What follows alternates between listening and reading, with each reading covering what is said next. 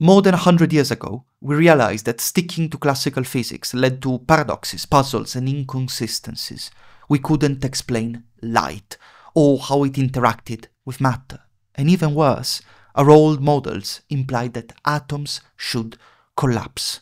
The situation was dire. We had to abandon classical physics to recognize that it was just an approximation of something deeper, something more fundamental. At its root, the universe was described by quantum mechanics. With it, we proved the stability of atoms, understood the behavior of light, and predicted the existence of antimatter. It led us into the age of lasers, transistors, MRI scans, and nuclear power. It was the greatest revolution in the history of physics. Yet, all of that came at a price.